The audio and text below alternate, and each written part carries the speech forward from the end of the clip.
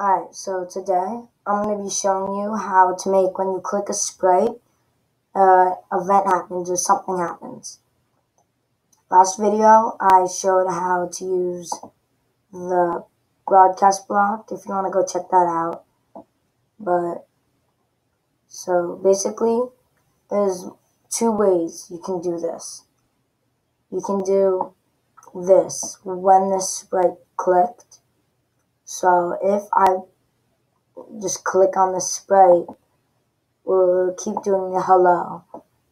If I click on the Sprite, it says hello. It's that simple. So that's literally how you use this type.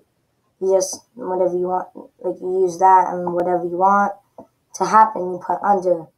And when you click, it does that. Now, if you want this, like you can use this, but there is another way. If you do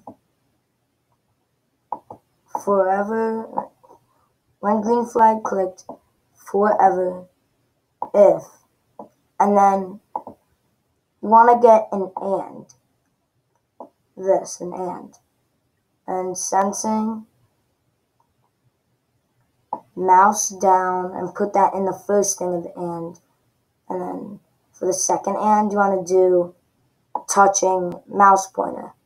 What this does, it's checking if the mouse is down and the mouse is touching the Sprite. So, like, it's touching, and it's down. If I were to press it down, but it's not touching, nothing would happen. Because it's an and both have to be true. Both have to be correct.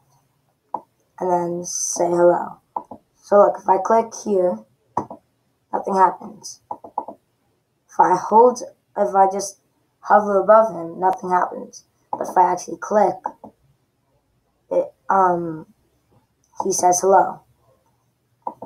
Really, like, you would use this mostly if you want this to happen under another requirement. So, like, for example, you want only this to happen if,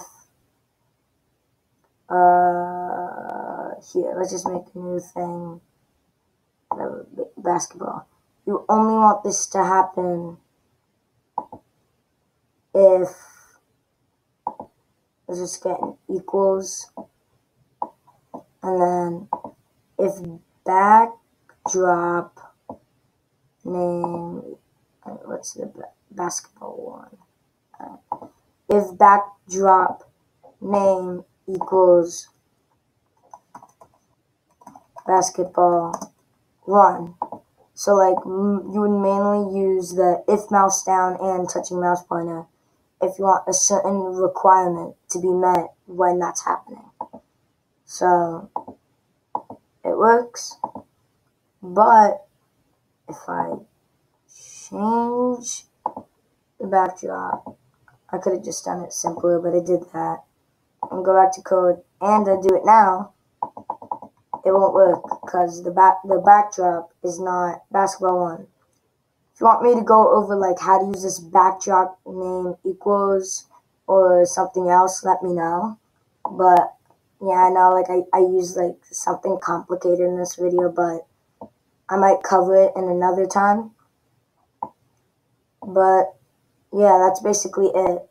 So basically what this does, it's checking if the mouse is down and the mouse pointer is touching it, so it knows. And review, there's this one. This, since you can't connect this to anything, that's why you can also do this, because this happens no matter what without a requirement, because like you can't connect anything to it. You can't put an if in it.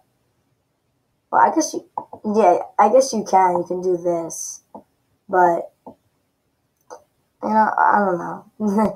Those are two ways of doing it.